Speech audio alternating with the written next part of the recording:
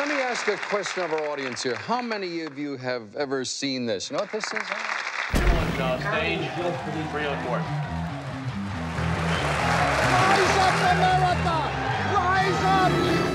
It was a provocative show. I had a swine like you in the White House. I'd puke on you. He was take no prisoners. Provoke confrontation. Traitor! It's not Oprah, this is not Phil. This is Morton Downey. Get out of here! My audience finally selected a spokesman that identifies with their needs and with their dreams and with their frustrations. He's not afraid to open his mouth. He's not afraid of anybody. He has what you can only describe in his audience as a lynch mob. Should we hang this kid? You betcha! You have no remorse right now. Hannity, Riley, Glenn Beck.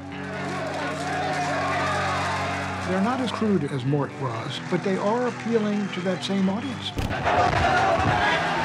Mort understood performance, how you turn everything into something theatrical.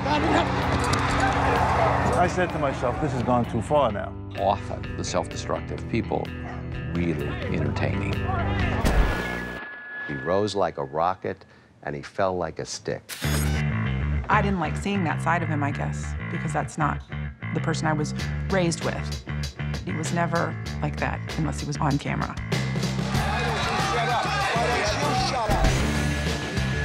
Mort's legacy is passion plays on television, even if it's an act. Which is what all the reality shows today are based on. If you're not tethered to the facts, you can just say anything. We weren't quite sure whether it was all set up or whether some of it was set up or whether it was all real. Is this a passing fancy or is this the front of the wave?